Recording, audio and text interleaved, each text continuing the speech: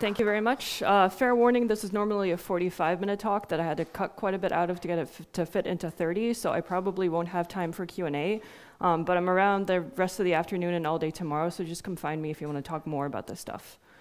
So briefly, what we're going to talk about today, we're going to start with just what are we even talking about? What do I mean when I say mental health and mental illness? Then I'll backtrack a little bit and talk more about myself and my reasons for speaking up about this. But then the bulk of the talk is really focused on things that we all can do in our workplaces, in our personal lives to help make this better for everyone. And then finally, there's a short section on the thornier, aspirational stuff that we all really have to do together in order to actually affect change. So what are we talking about? So if there's one thing that I want you guys all to walk away from here with today is this statistic, is that 1 in 5 US and Canadian adults are living with mental illness at any given time.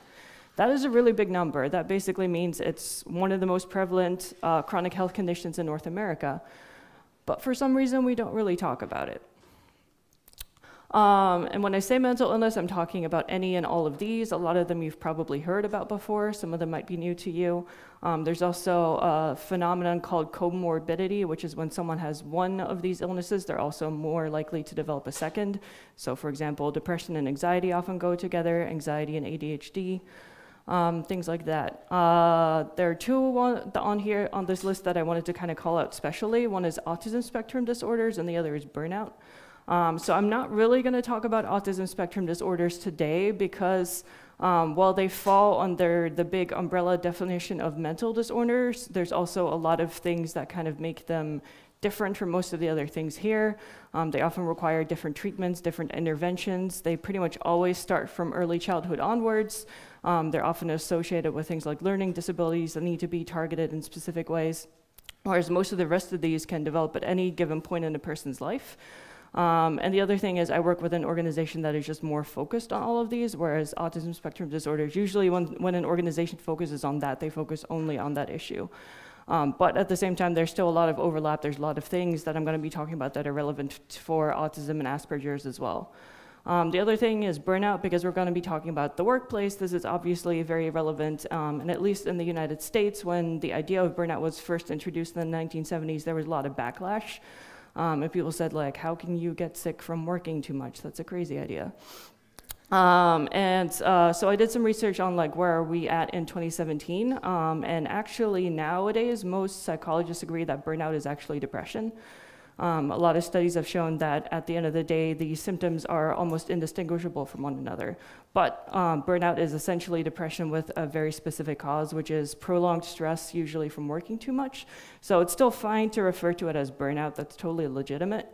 But I figured this is something that most people don't know, is that's what the psychology community is kind of converging on at this point, is that burnout is depression.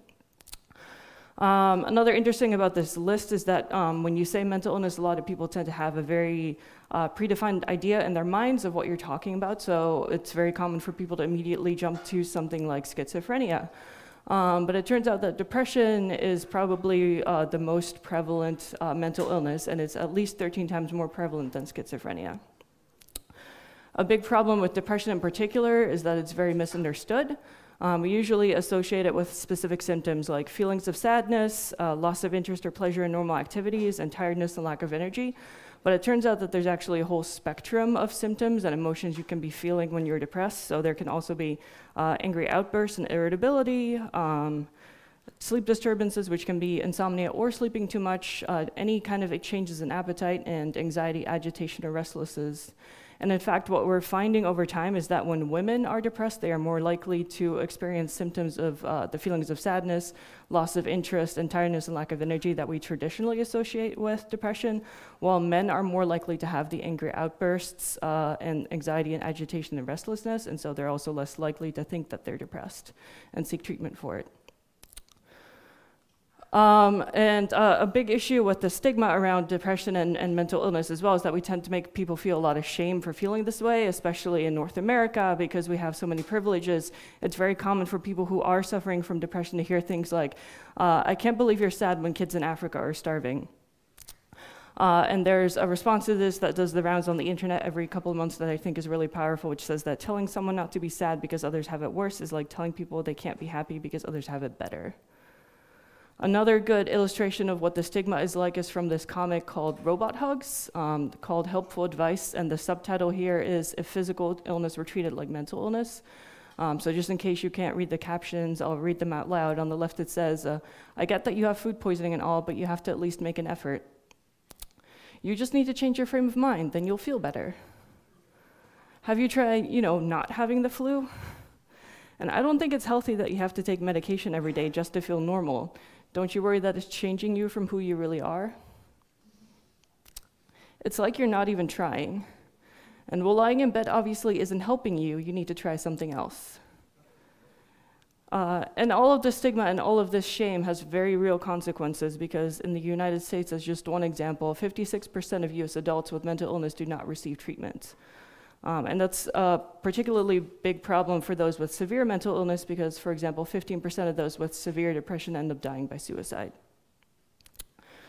So when the stakes are so high, you would think that people speak up, but they don't. And the reason why is because of fear. Things like fear of dismissal, fear of being taken out of promotion consideration, fear of being taken off high-value projects and contracts, fear of reduced hours for hourly workers, fear of being asked to take unpaid medical leave, and just generally a fear of being treated differently. And culturally as well, I think there's this kind of idea that people often encounter, which is like, leave your personal life at home when you come to work. But that doesn't work when you're living with mental illness. You don't just shut off your depression or your bipolar disorder or your ADHD for 8 hours a day when you go to work and then deal with it again when you're home. For better or worse, we need to start accepting people as whole humans and making sure that our workplaces are accommodating that. So now backtracking a little bit, talking about who I am and why I speak up about this. I legitimately get asked this question a lot because I am a software engineer. I'm not a mental health professional. In fact, I think I've taken a grand total of 1 psychology class in my entire life. I actually went to art school twice. I also identify as mentally healthy. I've never been diagnosed with a mental health condition. And that makes me a little bit unusual because there are people who talk about this subject because they themselves are living with mental illness and they're trying to raise more awareness for why this is an issue and why we should all be accommodating it better. And so I'm a little bit of a standout in that community. But the reason why I speak out is because of her. This is my best friend, Nee.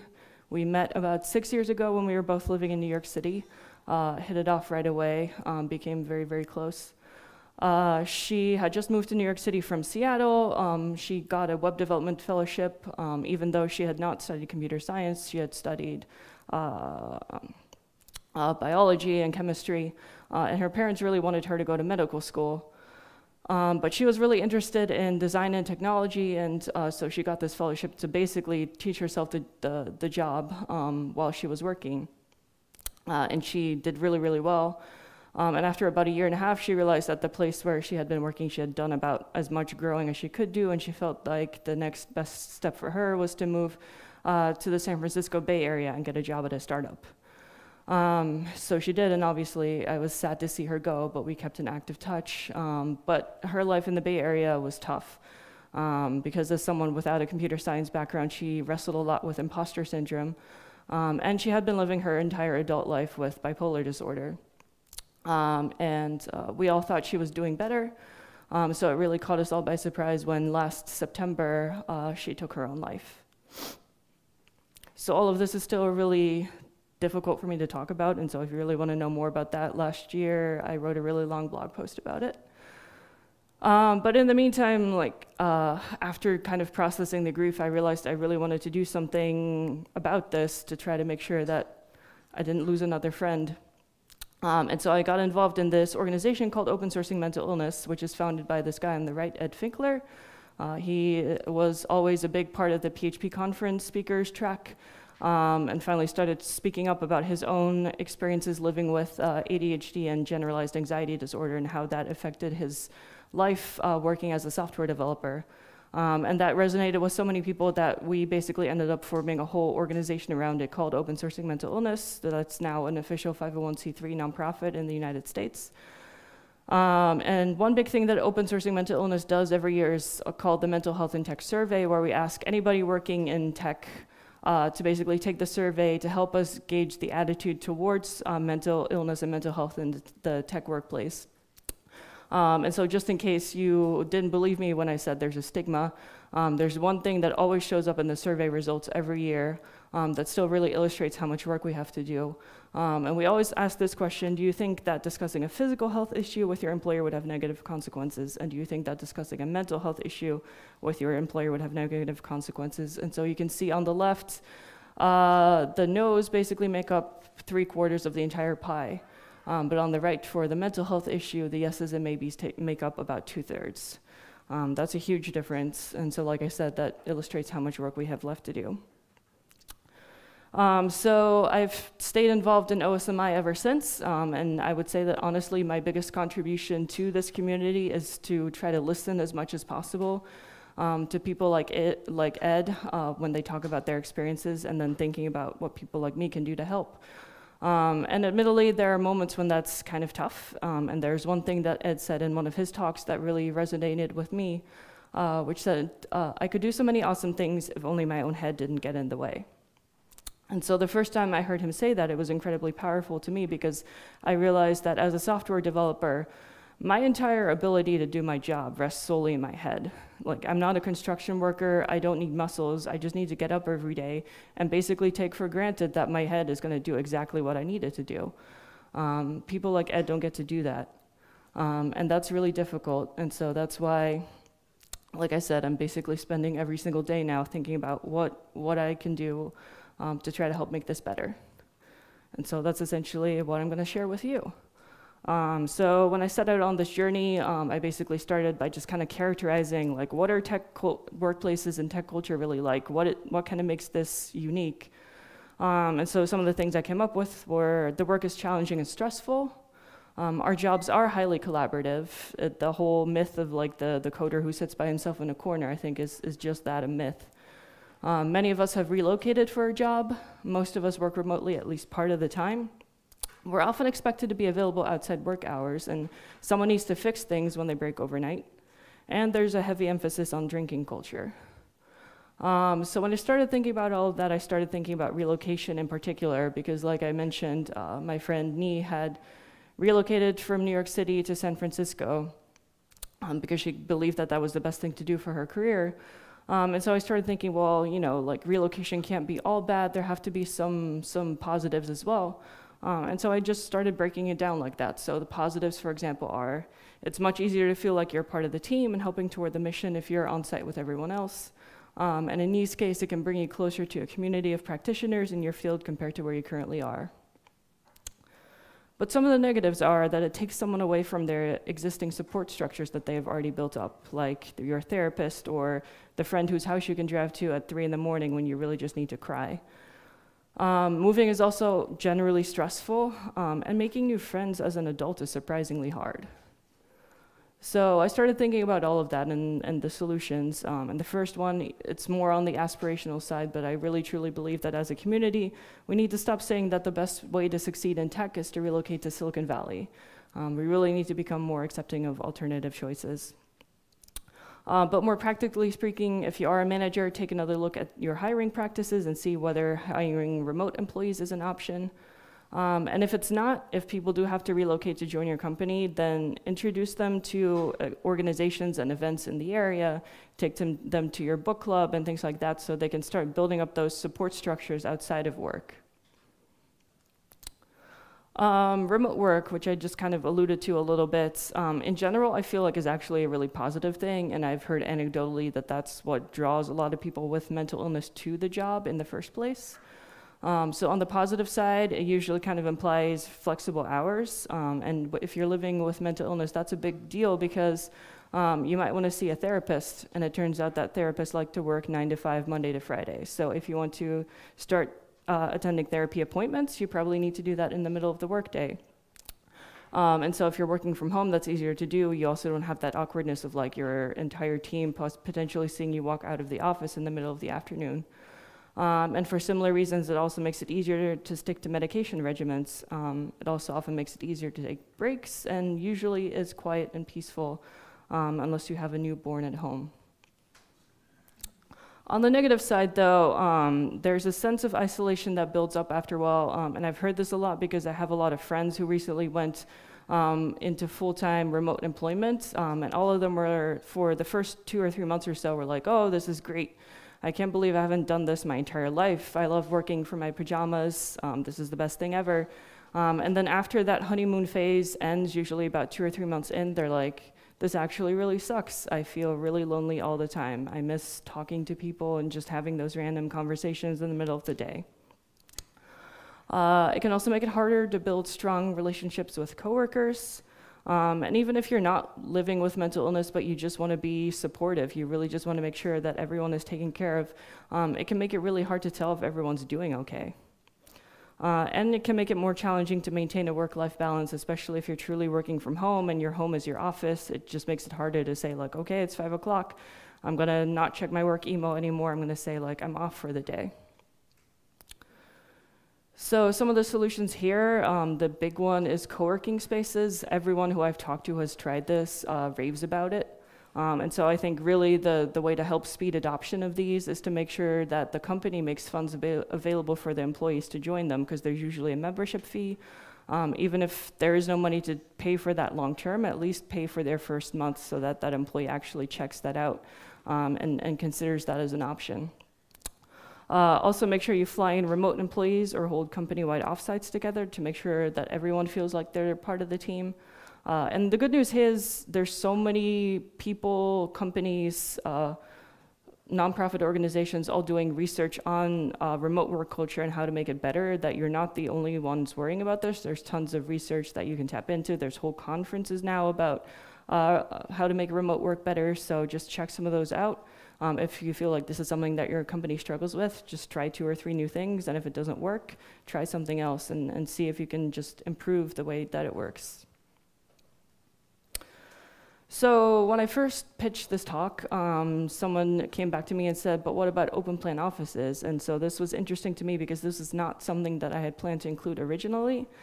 So I started doing some research, and basically the conclusion was, yes, open plan offices are pretty bad, but not just for mental health reasons. Even if mental illness were completely not a thing, I think open plan offices would still be pretty bad. But I wanted to give it the same treatment and think about some of the positives. So it does make it more conducive to collaboration and creative problem solving between multiple employees if everyone's kind of like in a small space together. I used to think that that's why everyone did it, but it turns out that it's actually just easier to construct because of things like fire code. So that's why everyone does it. And it also can increase the sense of team unity and camaraderie, but I really want to emphasize the can here, because if there's already friction on the team, then it can actually increase resentment instead. But some of the big negatives, everyone's #1 complaint about open plan offices are the noise and how it reduces productivity. Lack of privacy is also a big issue, and I think that's really the biggest thing for people living with mental illness. Like I said before, the great thing about working from home is that you can duck out for that therapy appointment without necessarily everyone noticing. This is kind of the complete opposite of that. People also usually talk about how they just feel increased stress being in that open space with everyone else, and there's also an increased sense of peer pressure. And that can be damaging to mental health as well, because you might get to a point in your workday when you realize you're just not being productive, and the best thing that you could do for yourself is maybe take like a half-hour break, go walk around the block or something. But if you're then looking around and you see everyone kind of bent over their desk and working productively, chances are what's going to happen is you're going to talk yourself out of taking that break, which is the worst thing that you can do for yourself in that moment. And finally, these are also highly conducive to the spread of physical diseases like the cold, the flu, etc. So some of the solutions here, allow employees to work remotely if you don't already, and if you do, maybe increase the number of days per week or per month when they can do so. Also, either way, urge employees to work from home when they're sick. Don't have them bring the cold or the flu into the office. Set aside small meeting spaces for quiet work. I feel like, especially in bigger companies like mine, everyone has that one conference room that's like too small to actually have a productive meeting in. So maybe just set that one aside for when people need to take like an hour or so to do some quiet work. Have the company provide noise-canceling headphones. This is usually like the #1 cited solution. That's just kind of an easy, quick fix. And then finally, encourage employees to decorate their workspace. And that might sound kind of silly, but there's actually been a lot of studies done on this. There was a 2014 study done in Sweden where they tested different office configurations and basically rated how well or poorly people reacted to them. And the one that was rated most poorly, especially among men, was the open plan flex office, which is an open plan office where not everyone has their own desk. And in a 2010 study in the UK, they found that they compared people who had decorated and personalized their workspace and people who completely hadn't. And the people who had decorated their workspaces were 1/3 more productive. And I should also have said up front that my solutions, again, I'm focusing on pragmatic things. I could go up in here and say we just shouldn't build open plan offices anymore. But I think most of us don't have the power to go back to our companies and pitch that as a solution. So hopefully these are things that you can actually try. And then alcohol at tech events. This is another slightly controversial one. I'll just try to run through the positives, although one is kind of a positive negative. But 1 or 2 drinks can make it easier for some introverts and those with social anxiety to socialize with their peers. And it's also become an expectation in tech culture. And if you don't offer alcohol, then those who want to drink will go find a bar instead of staying to mingle with others at the event. And so most event organizers that I talk to, this is the #1 reason why they won't get rid of the alcohol. But on the negative side, it really makes non-drinkers feel unwelcome. And if you happen to be a recovering alcoholic, and alcoholism, substance use disorder is a mental illness as well, you're going to feel really threatened by this kind of environment. And finally, free alcohol and drinking culture is so pervasive that there are probably more functioning alcoholics in tech than we're all even aware of. So some of the solutions here, again, I'm trying to be pragmatic. Some people would say we should just stop serving alcohol at tech events, but I sympathize with the event organizers who are just uncomfortable with everyone leaving to go to a bar instead of staying to network. So some things that have actually worked for different organizers in the past, things like offering nice alternatives, like fancy sodas or mocktails for non-drinkers to make them feel included. The #1 complaint that I've heard from non-drinkers is like, it sucks when everyone is getting really nice cocktails and drinks, and then there might be some like lukewarm sodas on the side for everyone else. That's really good, a way to make people feel like second-class citizens. Also, definitely always put a limit on the number of free drinks, like use some kind of ticket or token system. Most event organizers do this for budget reasons, but it turns out to be great for health as well, because the way it usually works is after you have your first 2 free drinks, then it turns into a cash bar.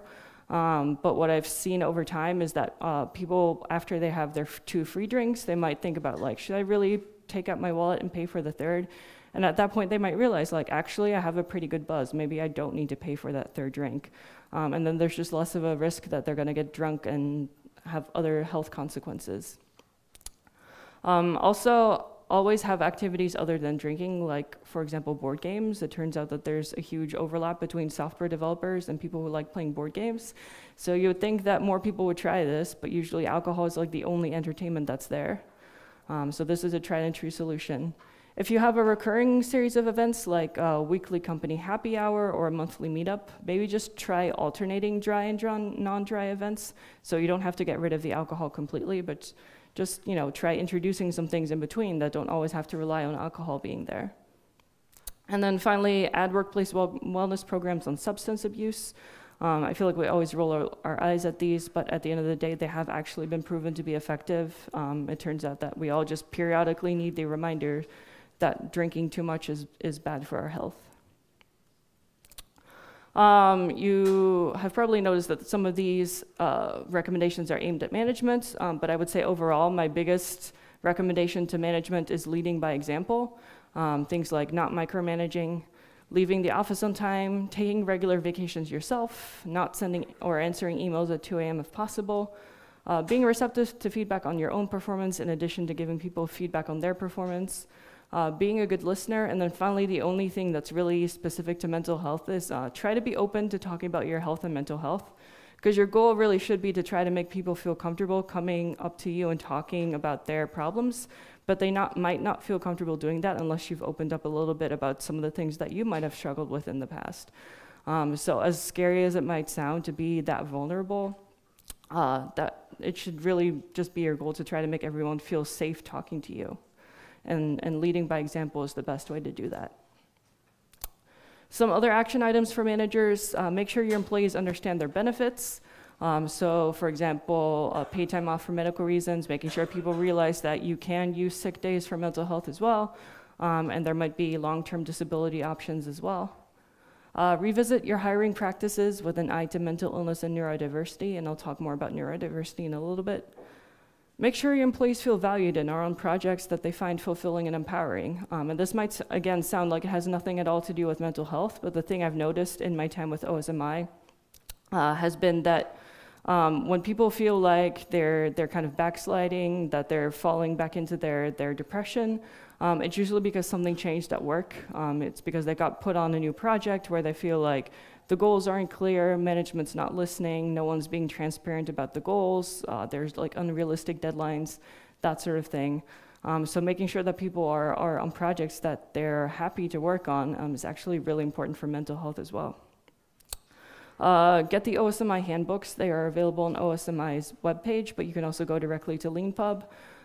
Two of them are more geared towards American audiences. They talk about ADA law and how they protect people with mental illness. So those might not be as relevant if you're in Canada, but the third one talks about how to start a mental wellness program in your workplace, and that would be a good one for anyone to check out. And then finally, consider offering the mental health first aid training. So mental health first aid is basically, people have said it's sort of like the mental health equivalent of teaching someone CPR. The whole idea is teaching someone how to respond if they notice that someone is having a mental health crisis of some kind. It's an international program. In Canada, it's 12 hours. In the US, it's 8 hours. And one really good thing that companies can do to help reduce the cost of taking this course is actually bringing in a trainer to teach the course in your workplace. It's also often been suggested that maybe if you don't teach it to all of your employees, at least have management and C-level execs take the course. So then it teaches them to be more empathetic and thinking more about mental health issues as well. And so now very quickly, I'll run through some of the difficult aspirational stuff that we all have to do together. The first one is making sure that we always support marginalized people in tech, because chronic harassment, bullying, and microaggressions can lead to depression, exacerbate eating disorders, and cause or worsen other mental illnesses. And people are always surprised when I mention eating disorders in the context of tech, because they're like, well, we're not actors, we're not models. But it turns out that even in tech, women are still judged by their appearance. It's not uncommon, especially in the Bay Area, to hear things like, oh, well, you only got that interview because you're pretty. And in general, people from marginalized groups feel like they have to overperform because there's this whole myth of lowering the bar to let these people into tech. And that leads to increased stress and a greater likelihood of burnout.